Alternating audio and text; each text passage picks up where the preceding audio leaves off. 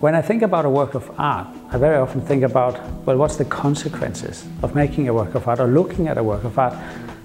And it's interesting to me that, one often thinks of creativity being, should I say, in the artwork, where I would argue that the creativity is really, in the consequences that the work of art has onto the world. So creativity is actually, what the work of art somehow does to its surroundings.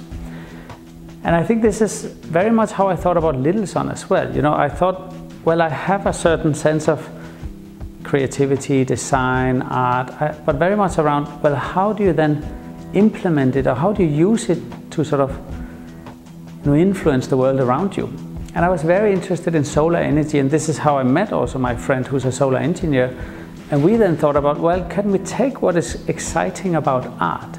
The thing about that when immersing yourself in a cultural event, if you want, you kind of see yourself.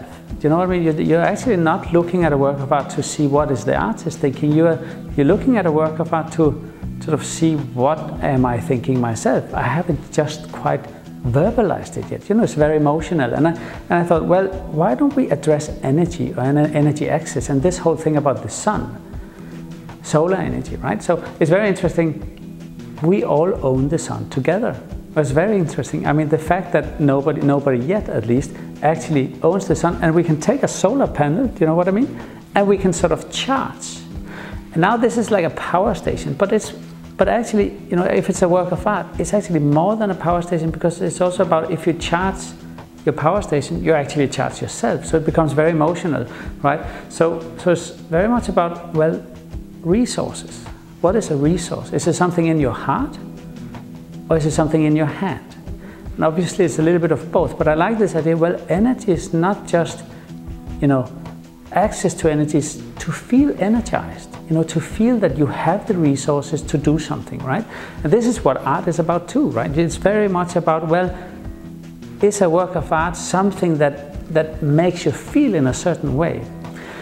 So in that sense, the Little Sun project and the charger, the phone charger, is very much about, well, giving you a sense of liberty, right? Are you going to be independent? My phone is out of power and the sun is shining. I have access to power for free. It's free energy. I mean, once you have it, right, it's free. So for me, working on art and making Little Sun is very synchronized. It's very much about the same questions.